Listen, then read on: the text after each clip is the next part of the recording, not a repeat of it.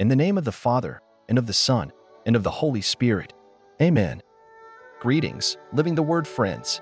Today we embark on an inspiring journey through the life of Saint Aldemar, also known as Aldemar the Wise.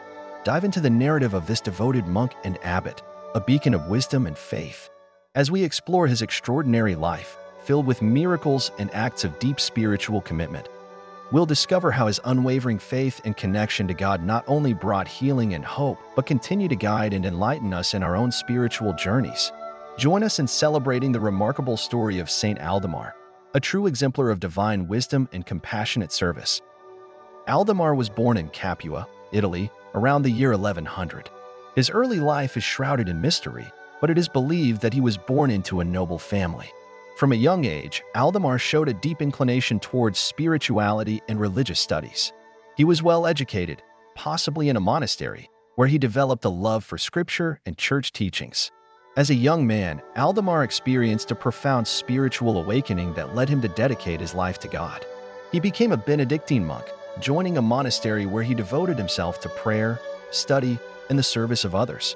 His intelligence, humility, and fervor for his faith quickly became apparent, earning him respect and admiration from his fellow monks. Aldemar was known for performing several miracles, which further elevated his reputation as a holy man. Among the most notable was the healing of the sick through prayer and the laying on of hands.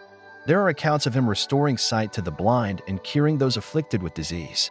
His miracles were seen as a testament to his deep connection with God and his unwavering faith.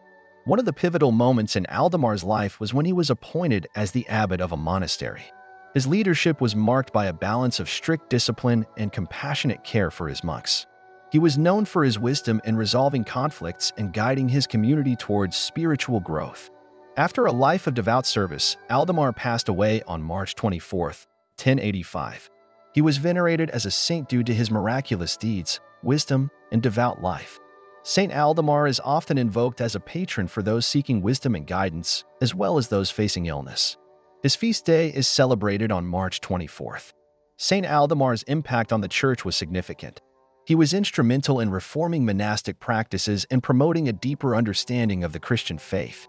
His life continues to inspire Catholics around the world, particularly those seeking to deepen their spiritual life and serve their communities. Saint Aldemar's story is a beautiful example of faith, humility, and service, embodying the Christian virtues and inspiring generations of believers.